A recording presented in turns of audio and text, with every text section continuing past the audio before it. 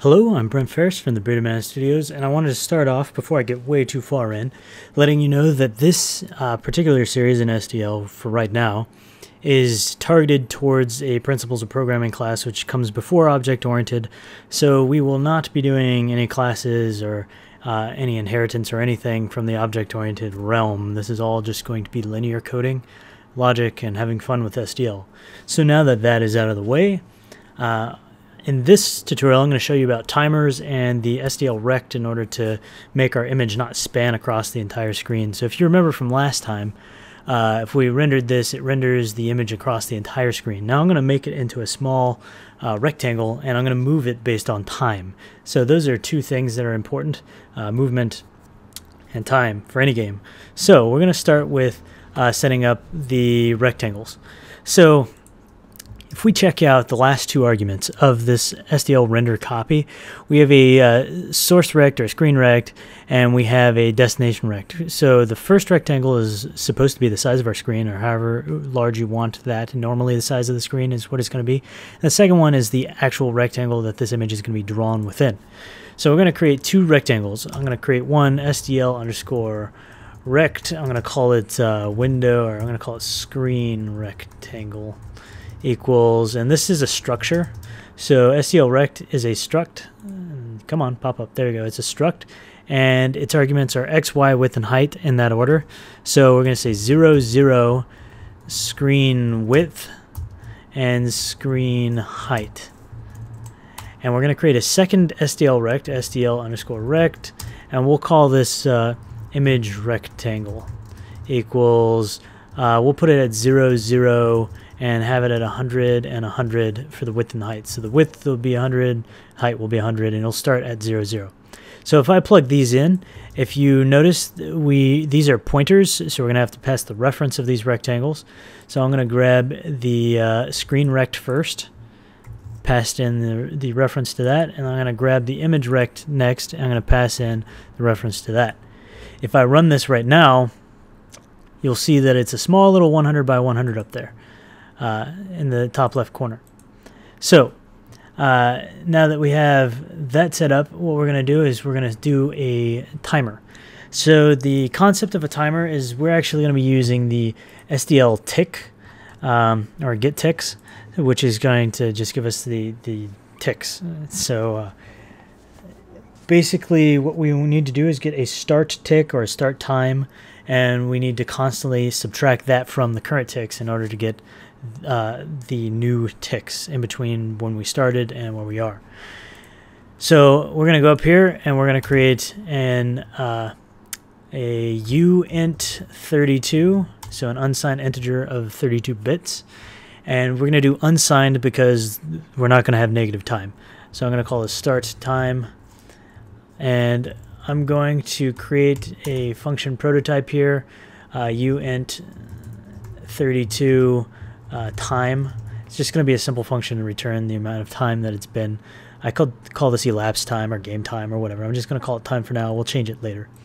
So I'm going to create this, I'm going to implement this function. So let's go down to the bottom here.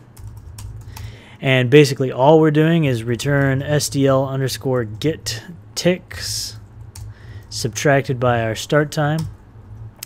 And the very last thing we have to do is actually set up our start time. So we're going to copy this right here, SDL get ticks. We'll go up to the top of our main. We could do it in initialize actually. So let's say down here at the end of the initialize, the start time will be equal to the current ticks.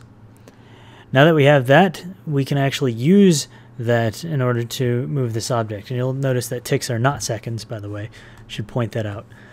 So what we're going to do is we're going to make this rectangle, the image rectangle, move by time. So I'm going to say image rectangle dot x, so its x position is going to be equal to time.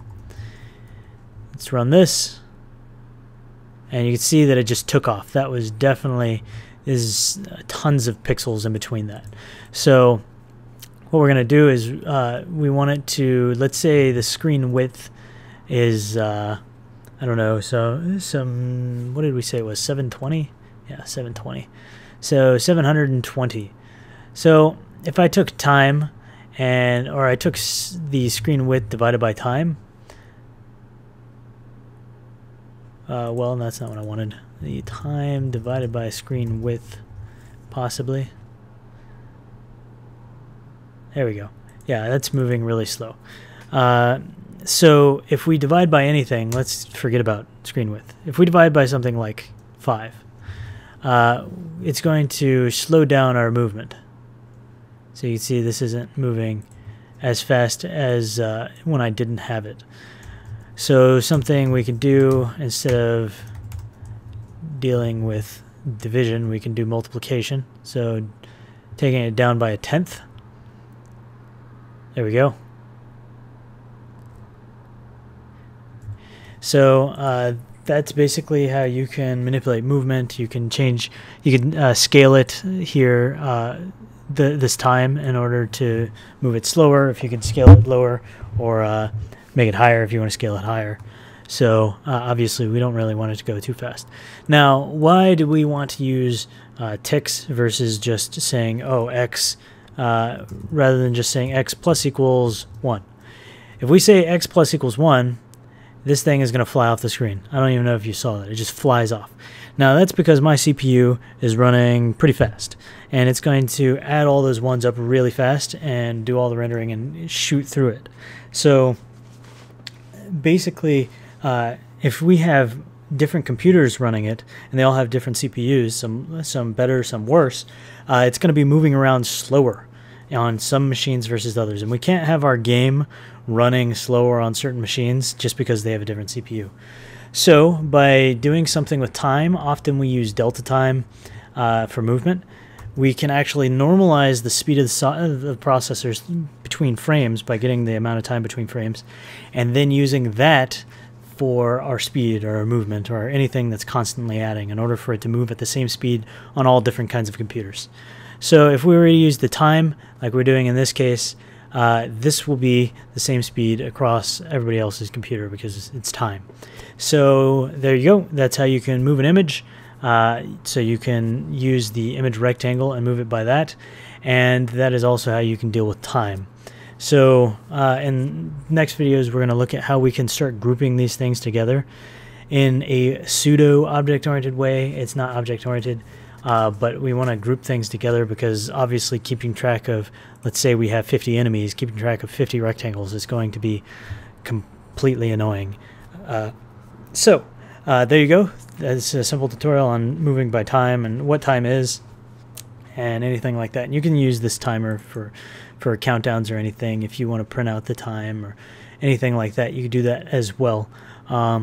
If you really wanted to, you can also see what the time is. So if I say uint 32 temp equals time, and then I just put a breakpoint. I just put a breakpoint right here on the line below it, and then I run that, and we hover over temp. It's going to be 4. If I press F5 to continue and make it come all the way back around, it's going to be at 5,130. So these ticks are in milliseconds. So let's see what we're at now. 12, we're at 13, 14, 15, 16, add a couple seconds, and 18. So these ticks are in milliseconds, which is fantastic. I love milliseconds because that allows us to be extremely precise. So if you wanted to, just to throw out some extra stuff, if you wanted to work not in milliseconds but in seconds, what you can do is you can take this time and divide it by 1,000, and of course you can store this, oh geez, what happened there? Store this into like a float time, and then if we put a breakpoint here and run it, we'll have our time at that, and if we run it, you'll see that it'll be 1, 2, 3, 4, 5, 6, almost 6, 7. So then we can use the float as as seconds, and you'll see that a lot in certain game engines. Like if you work with Unity, you'll see that they use time as a float as seconds. So that's time, and that's how you use ticks and how you can get movement happening on these images. So until next time, I'll talk to you later.